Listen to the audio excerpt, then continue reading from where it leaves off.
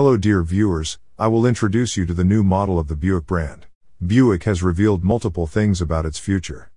Apart from its first new badge in 30 years, it will also launch only electric vehicles starting with 2024.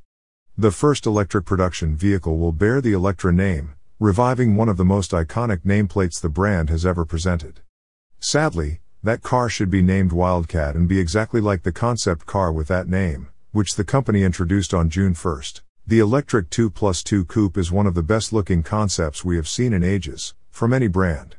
The Buick design team did a remarkable job presenting an elegant yet sporty vehicle, reminding us of what cars from the 1950s and 1960s were. Ironically, it is not nostalgic, it is just plain striking. As you may imagine, Buick spoke solely about why the design looks so good.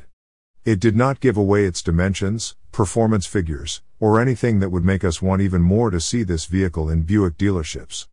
Well, that is not going to happen anyway. The coupe shape was chosen because it expresses the right proportions and the design direction that Buick will follow with its SUVs and crossovers. In a way, Buick offered us a fantastic opportunity to question two things.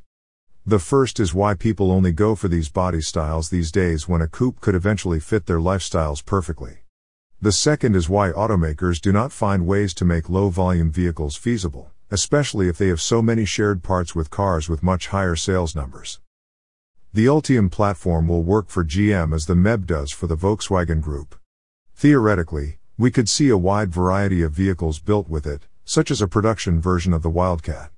Such a car would scream it as more than just a means of transportation, something automakers have to reinforce for people not to think they are selling a commodity. While this is a pressing challenge for automakers in general and GM in particular, what Buick has set aside for us is a car series named Electra, much like a sub-brand. Alphanumeric designations will individualize the specific models that Buick will start to unveil in 2024.